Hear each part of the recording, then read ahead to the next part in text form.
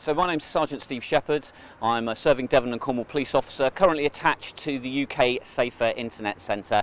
And today we're at the launch of Devon and Cornwall Police's and Dorset Police's sexting campaign. And basically what we're looking at today is some of the really complicated world that children and young people are now actually coming into.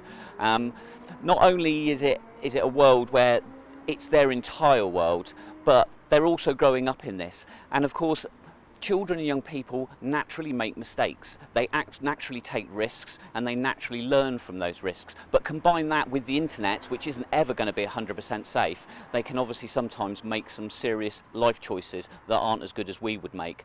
So today we're talking about that. We're talking about what happens if they do make those choices and how they can recover them. And as part of the centre's presentation, we've got this for parents and for professionals, So You Got Naked Online.